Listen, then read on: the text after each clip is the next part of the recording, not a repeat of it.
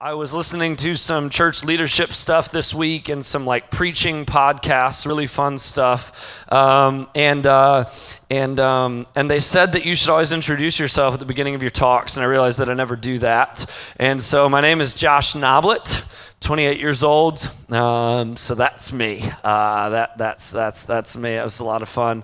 I'm going to ask if you have your phone out to put it away unless you're taking notes for the next however many minutes we are together. And the only reason I say that is because I love you, and I think God's really good, and I think He maybe wants to speak to you tonight. But it might be hard for Him to get through if you're just stuck in your phone. So I would encourage you to put that away. Anyways, over the past 8 months or so, my fitness has begun to deteriorate, okay? And some of you guys don't know about this yet, okay? When I was in high school, I thought it would never happen, okay? But my fitness has begun to deteriorate. It's true. And I've come up with some pretty good justifications as to why that might be. But really, it's just because I don't work out really, and I eat a lot of horrible food. That makes my body feel terrible. Some of you guys, again, you don't know what that feels like. You can eat whatever you want right now, but there will be a day where it catches up to you. So you got to be careful. Yeah, it's bad. You know, like my body at times tells me certain things. It'll be like, Josh, you need to move. You know, and I'm like, I think I'd rather just watch other people's bodies move on the TV, which sounded really bad. Sorry. I meant like a basketball game. Okay, so I wanna watch other athletes run and all of that.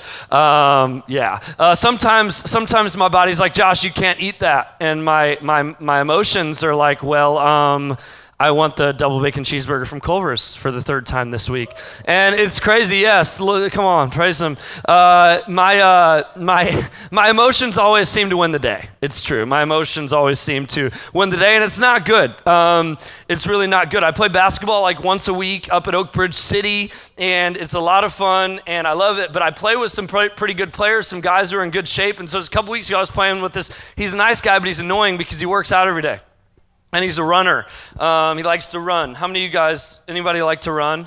Okay, yeah. There are the psychos in the room. I just don't get it. I just don't understand it. Never have, never will, but that's okay.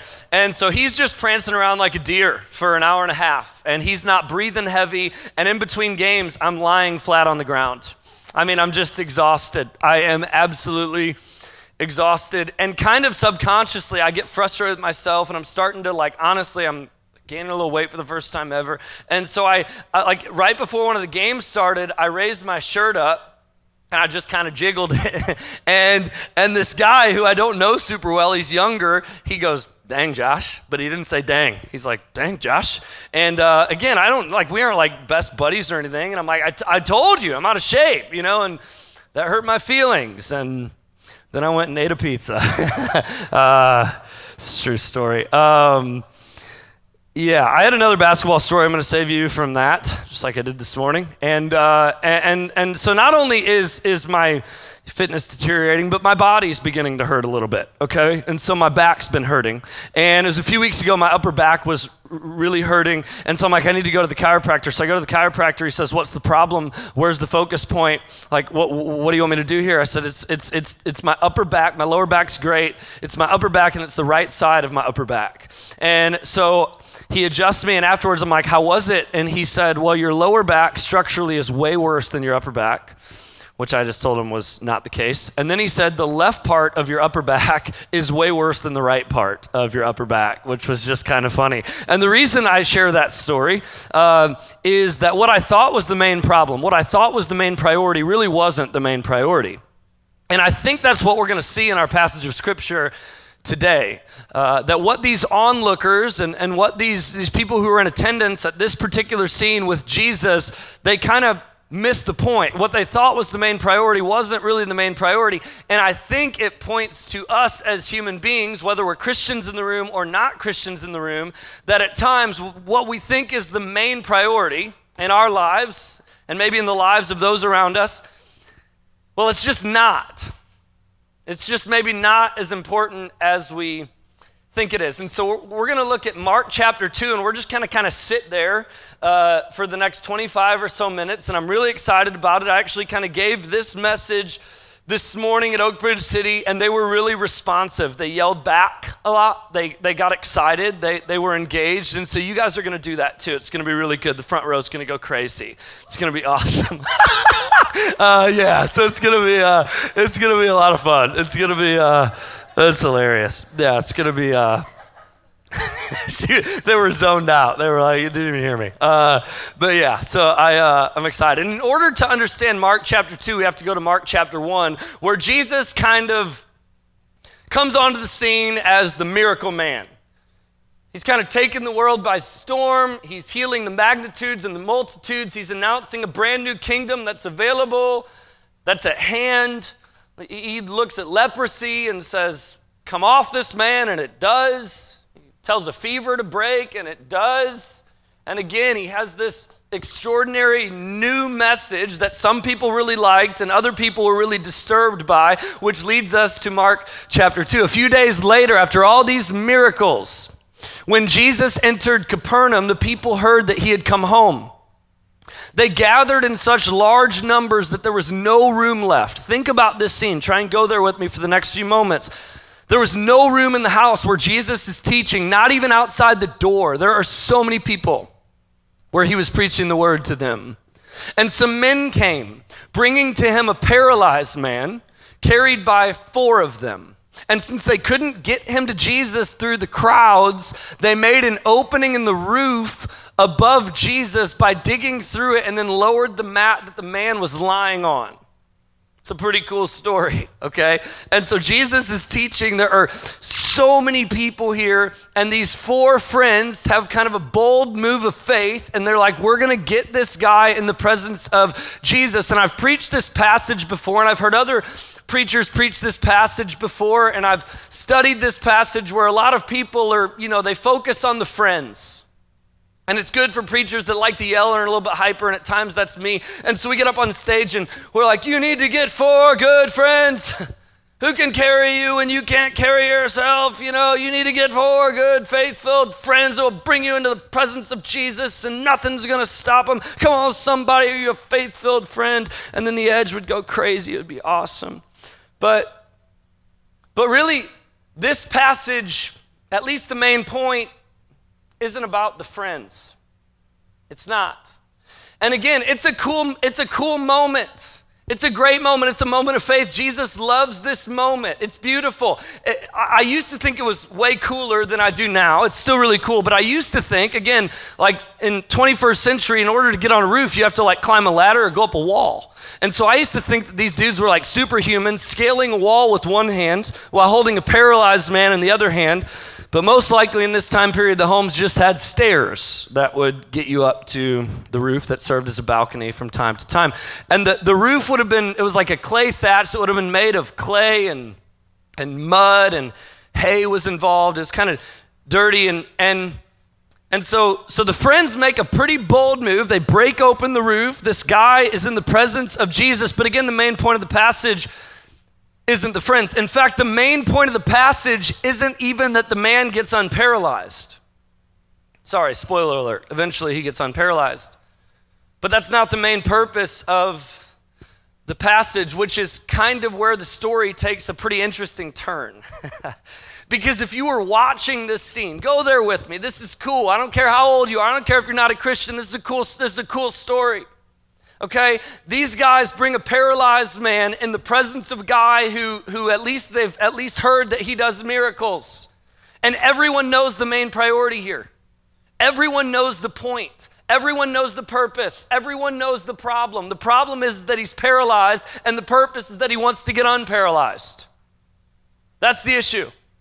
And so Jesus is looking at this paralyzed man who is clearly, overtly paralyzed, and he would have been suffering because of it, especially in this time period. And then Jesus saw their faith, and he says, "You're forgiven."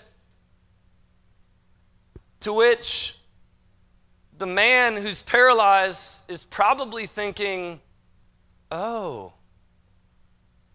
yeah, about that. I didn't come for that. I'm paralyzed." the onlookers would have been like, what? You know, what? That's what my niece does. When I tell her something that she doesn't want me to tell her, or if I tell her no, she'll just be like, what? She'll act like I don't hear her, you know? And that's what these people are thinking. They're, what? No. He came to be unparalyzed.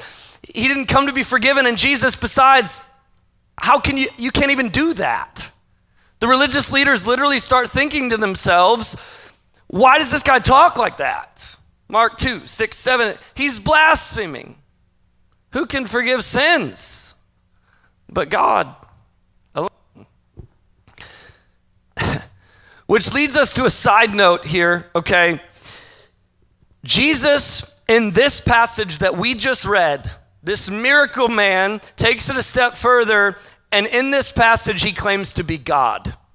He knows in this system that only God can forgive sins. And so Jesus looks at this man, hey, you're forgiven. People are like, says who? And Jesus says me. And then the people are like, only God can do that. And then Jesus is like, do the math. He's either God or he's not. And this is so important. As a middle schooler, as a high schooler comes to church, you guys need to know what we believe about this. Jesus is either God or he's not. We believe he's God, and if he's God, he's the one true God, as he claims to be over and over and over and over again. Jesus is the way, the truth, and the life. And for some of us in the room, maybe it hasn't hit you yet, but there's a temptation in some Christian circles in today's day and age to be like, well, I think Jesus is God, but to say he's the only God and the only way, that's not super popular. So we don't really talk about that. You know, like there's something going on in our culture where we just kind of deconstruct the original version of Christianity and we reconstruct a version of Christianity that is more appetizing to culture and people who are opposed to God to begin with. And so we don't talk about how Jesus is king. We don't talk about how Jesus is Lord. We don't talk about how Jesus has the power to save people from their sins, because we don't really like to talk about sin. That's kind of controversial. That's a little bit difficult. That's hard to swallow. And so we don't really say stuff like that. We just kind of are like, well, Jesus can make your life better, which I think is true to some extent, but his followers were all killed because of their belief in him. And so if you only come to Jesus because he's going to make your life better, that's probably not a good ground to stand on, whether you're in middle school or high school, because at times life just sucks. And so he's either God or he's not. And what I want to say to you, if you're in middle school or in high school, if we strip Christianity of that reality, if your version of Christianity is a version where it's like, well, Jesus just kind of works for me and maybe someone else will work for you. If we strip Christianity of the reality that Jesus is the only way to God, that he is the only way of salvation, then we strip Christianity of its power. We do. And so in middle school and in high school, and especially when you guys get to college, you don't need to be ashamed of what you believe in. You don't need to buy into the lie that this gospel is bad news.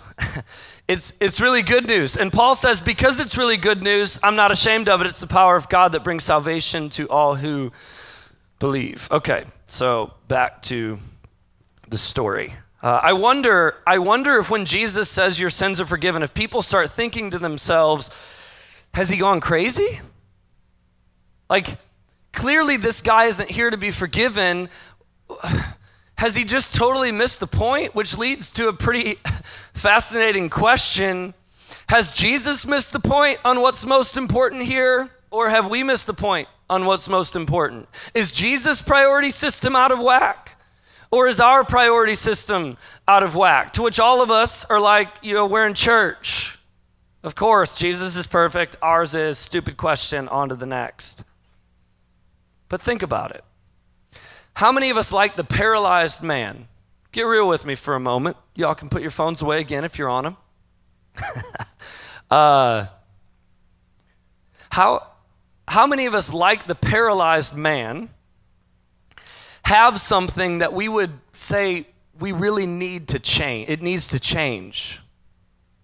How many of us have an issue that might not be as heavy as being paralyzed in the first century, which was horrible? But how many of us are like, no, there's something that I really want, there's something that I really need. There's a situation in my life that is really, really difficult, and you've brought it before Jesus and you want it to change. Like, my parents aren't getting along, and it feels like it's a really bad situation at home. There's relational dynamics, there's anxiety, there's depression, there are these different things. Maybe there's a health report in your family that you want to change. Maybe you're just, like the friends, and it's not necessarily in your life, but there's something in one of your friends' lives or your family members' lives where you're like, this just needs to change, right? Like, my parents need to get, they've been out of a job for a long time. We need some financial, whatever it is. Could be massive. Maybe you're like, it's not that, but what are you hoping for?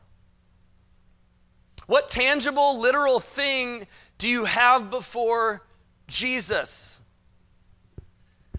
And think about this. How, if we're being honest, how obnoxious would it be? How borderline frustrating would it be if Jesus looks at that thing that you've brought to him over and over and over again, and he just says, you're forgiven. Right? If we're being honest, for some of us, what's most important, the main priority in our lives isn't the unseen realities in our world that Jesus can forgive sins and seal eternal destinies, but rather it's what's seen, and it's what's visible, and it's what's tangible.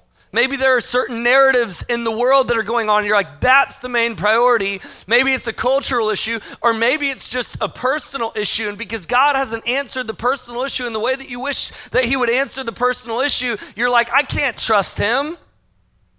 I don't want to trust him. So I'll go to the edge every now and then, but I'm probably not going to sing. There's just too much junk going on in the world. I don't know if I can actually trust him.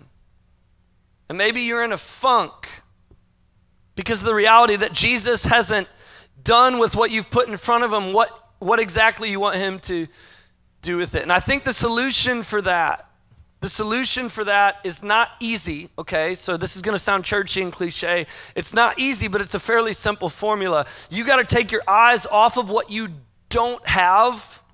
You got to take your eyes off of the situation that you've put in front of Jesus over and over and over again. You got to quit fixating on it, and you got to say, okay, I don't have that, but what I do have is security, that I'm forgiven and freed and valued and loved and cared for, and I'm yours forever and ever without end. Paul talks about this a whole lot throughout the New Testament. You don't fix your eyes on what is seen, but on what is unseen. And as you do that, as you begin to see the world the way that Jesus sees the world and the way that he wants you to see the world, things begin to shift. There was a story of a woman named Lois Evans who died. And she was a kind of a world-renowned pastor's wife. And talk about a want, okay? Like, talk about a want. Talk about a need. These kids, their mom was dying of cancer. They're praying that she would be healed. That's a want. That's a need before Jesus, right? You have a husband who's praying for healing. Talk about a want. This is heavy stuff, but she dies. And they're all Christians. And at the funeral, her son does a eulogy. And he says that in the midst of all this, he was angry at God. He was frustrated. He was wrestling with God. He's like, I thought we had the victory. How could this possibly happen? How could this take place? And he said that in a moment of prayer, God spoke to him and said, clearly you just don't really understand my victory. Because of what I've done, because of my forgiveness, there were really only two answers to your prayers. Either she was going to be healed or she was going to be healed. Either she was going to be well taken care of or she was going to be well taken care of. Either she was going to live or she was going to live. He said, because of what Jesus has done for us and the forgiveness of God that's been ushered into our lives, the only answers in the kingdom of God for this particular situation were yes and yes. And I know what some of you are thinking. Some of you might even be like, you're like, okay, this is too much, right? Like maybe you're not a Christian and you're like, how could he say that? How could he say that? His mom was dying. His mom died. How could he say that? This sounds like it's a fantasy, it's a fable, it's a superstitious story that can make you feel good as a crutch when somebody dies or when tragedy strikes. How could he say that? I would disagree with that, and I would just say he could say that because he knows what's most important. He believes that Jesus literally died in a real time, in a real place, to pay for the sins of the world just as predicted. And then he believes a couple days later, Jesus literally rose from a real tomb in a real time, in a real place, proving that what he says is true. And what he says is if you confess with your mouth and believe in your heart that Jesus is Lord and God raised him from the dead, you'll be saved, you'll be forgiven. It's signed, sealed, delivered forever. And if that's the case, I get it. It's easy to come in and be like, yeah, I heard it before. But if Jesus died and rose again and offers forgiveness to anyone who believes in him, maybe, just maybe, our priority system is out of whack. Okay, back to the story. Jesus says you're forgiven. Go there with me. Jesus says you're forgiven. And we just read it. The religious leaders are like, he just said he forgave sins. Thinking this isn't good. We have a problem on our hands. Only God can do that. This is an issue. What are we going to do? And then Jesus knew in his spirit that this is what they were saying, and he's like, y'all got a problem? It's my translation, but essentially that's what he says. Like, you got a problem? Why are you thinking these things? What's going on? And then the religious leaders are just like, don't say anything. Thank you. I thought that was funny too, Olivia. I thought that was good. You're the best. You're amazing. Right? But they don't say anything. And then Jesus drops the bomb and he asks a really important question. This is really, I think it kind of is the climax of the passage. He says, which is easier? Think about this, student. Which is easier, to say to the paralyzed man, your sins are forgiven, or to say, get up, take your mat, and walk? And in this particular time period, there's been debate over the centuries as to which is easier, but in this time period, all the religious leaders who were thinking to themselves, I can't believe Jesus is doing this, they would have known the answer to this question. It's much more weighty. It's much more difficult to forgive sins. They knew the weight and the gravity of sin and the punishment of our sins. And so Jesus is essentially asking a rhetorical question. They all would have known, well, we've seen miracles throughout the history of Israel, and it's probably a little easier to tell someone to get up and walk than it is to forgive someone's sins and alter their eternal destiny. And Jesus says, yeah, with that in mind, I want you to know that I have the authority to forgive sins. And so he says to the man, get up, take your mat, walk, just go home. Tell your mom and dad I said hi. Think about how casual it is. He's like, I tell you, get up, take your mat, walk, go home. And immediately he does. He gets up, walks out in full view of them. Everyone's amazed, praising God. We've never seen anything like that. Think about the healing. Think about this miracle, which it is. Think about the sign and the wonder, which it is. It's an extraordinary story. This guy who has atrophy, he's paralyzed, he can't move. He's healed instantly and fully. It's a beautiful story. But Jesus says, he just said it. These aren't my words, these are his words. He says, the reason I did that, the reason I healed the man is so that you would be brought back to the reality that I can forgive sins. Students, at the Edge, we'll pray for the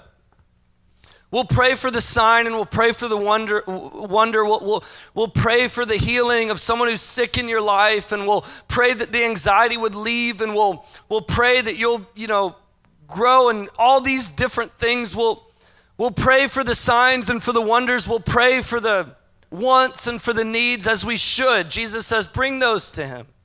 But make no mistake about it, even if those things don't play out the way that we want them to play out, we have all the miracle we need in the reality that while we were still sinners, Christ died for us. And so we're going to talk about different things here at the Edge, and we're going to talk about social media because it's important, and we're going to talk about dating and friendships and relationships because those things are important. But make no mistake about it, the main priority here at the Edge is going to be bringing you back to the reality that Jesus can forgive you of your sins and change your life, not just now, but forever. So he heals the man. And maybe, think about this, maybe the nature of his healing points to the nature of Jesus' forgiveness. That'd be pretty wild, wouldn't it be? Jesus says, the reason I'm going to heal this man is so that you would know I have authority on earth to forgive sins. And so he says, get up, take your mat, and walk. And notice he didn't say, hey, you can walk, but you're going to have to go to physical therapy for a little while.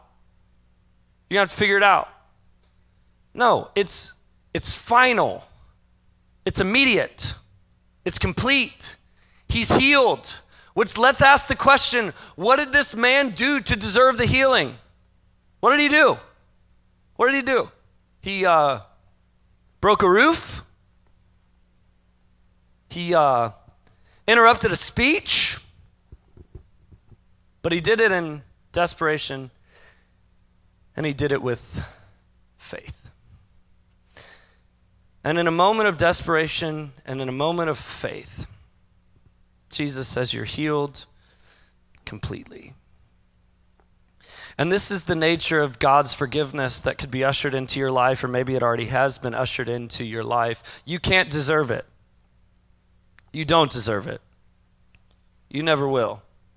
But in a moment of desperation and in a moment of faith, Jesus could say, as you confess with your mouth that Jesus is Lord, he can look at you and say, you are forgiven. And it's not a gradual forgiveness. It's not like, well, I got to walk really, really straight for a while and then I'm going to be forgiven. No, that doesn't make any sense. That would be works-based, and it's not. He says, your forgiveness is complete and it's final. Think about that. Think of the beautiful, radical nature of what God maybe wants to do in your life. Maybe, just maybe, in fact, the whole entire scene points to what God wants to do in your life. Go there with me. Think about this for a moment, okay? Jesus is in the middle of this house. And again, these roofs would have been made up of clay and mud, and it was just dirty. And so they break open the roof. And so I brought some dirt. From Capernaum. Kidding, it's dirt from Oak Ridge City. Like we start doing that. Let's start doing that here. This is dirt from the place where Jesus actually healed that man. This is miracle dirt, $39.99 out in the lobby. You touch this dirt, your life will be changed forever. I'm just kidding, but that's actually a thing. People do that. Anyways, so there's dirt. There's dirt here in this scene, and Jesus is standing in the middle of it. It's messy. We like to civilize these stories. We like to polish them up and make them cute. We're like, this is so cool. This is so awesome. It would have probably been pretty annoying if you were there. The roof's breaking open. The roof's breaking open. Everyone's getting dusty and dirty. If I'm the preacher, if I'm the one telling the stories, I would have been like, yo, hold on. I'll just come to you. I'll come to you. You're making a mess, getting dirty. But I want you to just see Jesus in this scene. There's dust and there's dirt, and it's falling all over him, like all over him. And it's messy. And again, if it's me, if it's a normal guy, I'd be like, hey, yo, chill. I'll come up there. Like, people might be annoyed watching this. Like, you're interrupting our religious experience. You are. We're listening to the Miracle Man, and you're interrupting it. So there's dust and there's dirt that's falling from the roof, and the scripture says that Jesus marvels. He's in awe.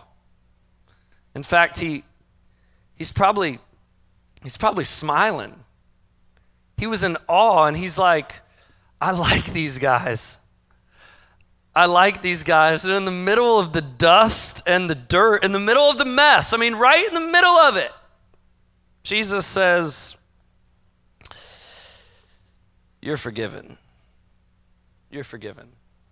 Maybe you've bought into the lie that you got to clean yourself up before you can bring yourself into the presence of Jesus to where he can heal you and free you and forgive you. You know, we just did a love, sex, and dating series, and maybe you've bought into the lie that, you know what, well, I got to get over this habit first, and then I can come to Jesus. I got to clean up my dating life first, and then I can be forgiven by God. No, that's not the message at all. Maybe you grew up in church, or maybe at times the evil one twists our words here, and you begin to think, I got to look a certain way and act a certain way and talk a certain way and learn the lingo before Jesus would ever love me and accept me and welcome me into his family. I just got to clean it up. And so before the edge, you're like, I just got to clean it up a little bit. I'm not going to go because it's dirty. And so when you do come, you're like, I got to clean it up. I got to clean it up. I got to clean it up. Jesus isn't going to meet me there. But that's not really the Jesus that we see throughout the Gospels, especially in this account. We see a Jesus who welcomes children, the least of these, those who are outcasted, marginalized in society. Jesus meets those people right where they are.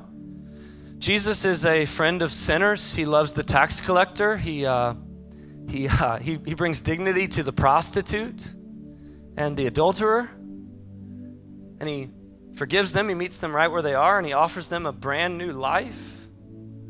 Jesus says, I didn't come for the people who think they have it all together. I came for the sick. I came for people who made a mess. Which lets us know if you have a mess on your hands, and you have an addiction on your hands, and you have sin that's going on in your life, and there's just dust and dirt everywhere, and it's foggy, and it's hard to get out. Jesus says, I came for you. The message is, it's not, hey, don't drink, don't smoke, don't cuss, don't do silly things, learn the lingo, and then maybe you can come. No, the message is come through the roof. Bring the mess, bring the dust, bring the dirt. And Jesus says, I'll meet you right there. Right there. And I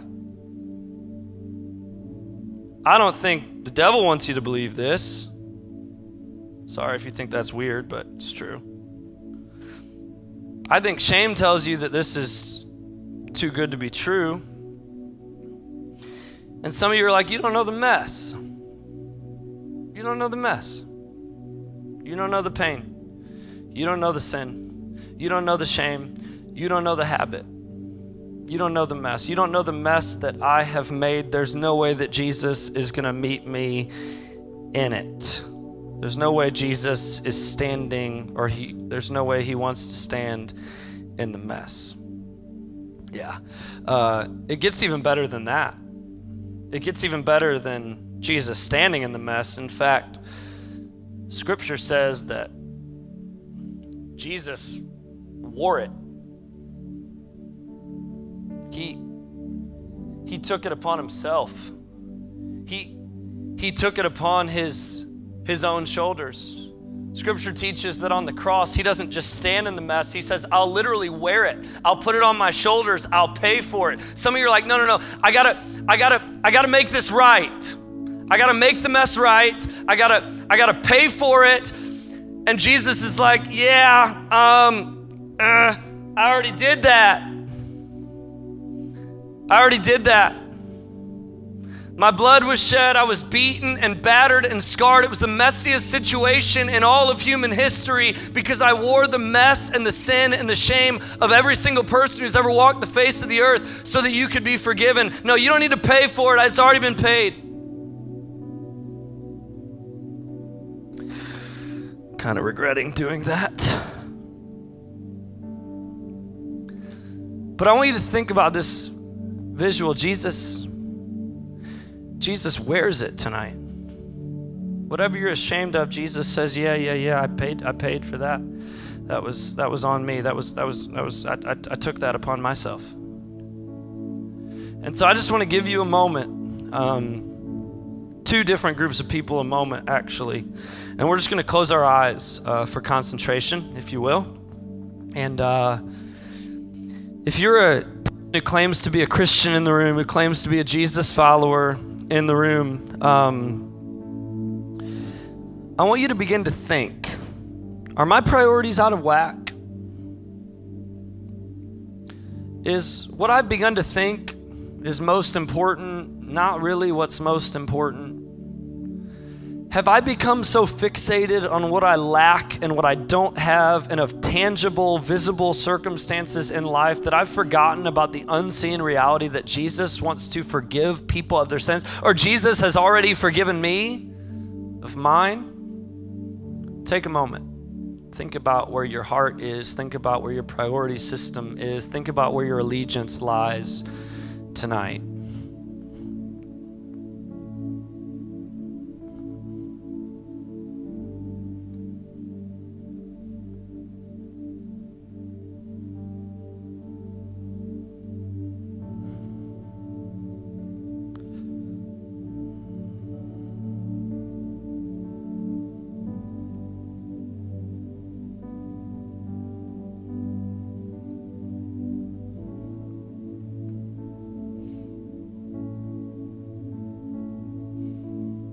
For the middle schooler, for the high schooler, for the leader, for myself at times, maybe for all of us at times, maybe for some of us right now in this moment, maybe all of us to some extent right now in this moment, need to just say sorry. God, we're sorry. We confess, we repent. There have been secondary issues, there have been secondary narratives that we've latched onto and focused on, and we've lost sight of the urgency and the importance and the priority that you give to salvation and forgiveness of sins and for people stepping into a brand new life. God, for some of us, there's pain and there's wants and there's needs, and it's choked out our faith. And it's caused us to buy into the lie that maybe you're not a good God. And Father, we know we've seen it time and time again in our lives that it's not the case. And Lord, all the proof that we need is in the cross. And so God, we take our eyes right now off of our own circumstances and on to the reality that you died for us and you forgave us of our sins. And Lord, that's enough. It's more than enough. But because you're a really good God, you give us a whole lot more than that. And we praise you for it. We thank you for it.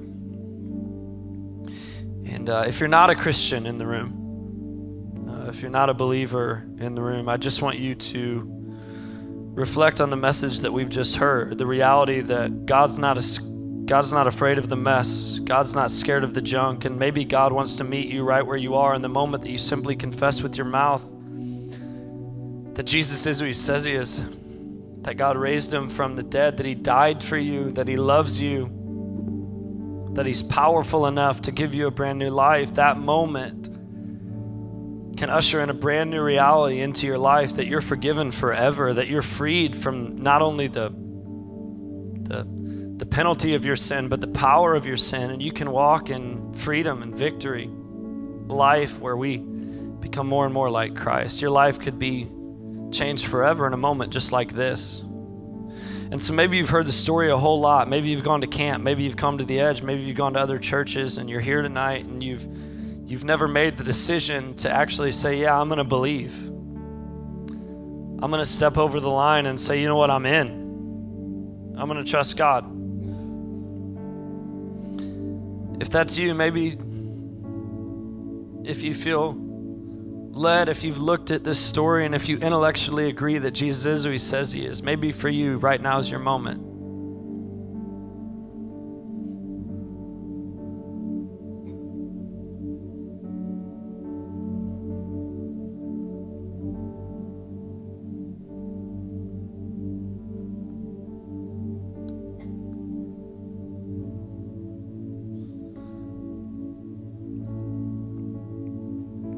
Father, I pray for some of us right now in this room to take a step, to say, I'm going to trust you for the first time ever. I'm going to give you my whole life because you're worthy of it, because you love me, because you died, because you're powerful, because you're good, and because the life I'm living on my own just doesn't work, which it doesn't.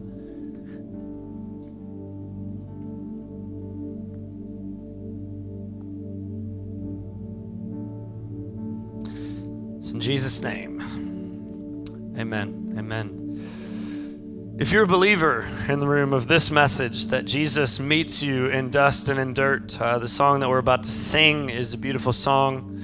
It's a beautiful anthem that I would encourage everyone to stand up and sing along with. Why don't we stand and go to God in worship?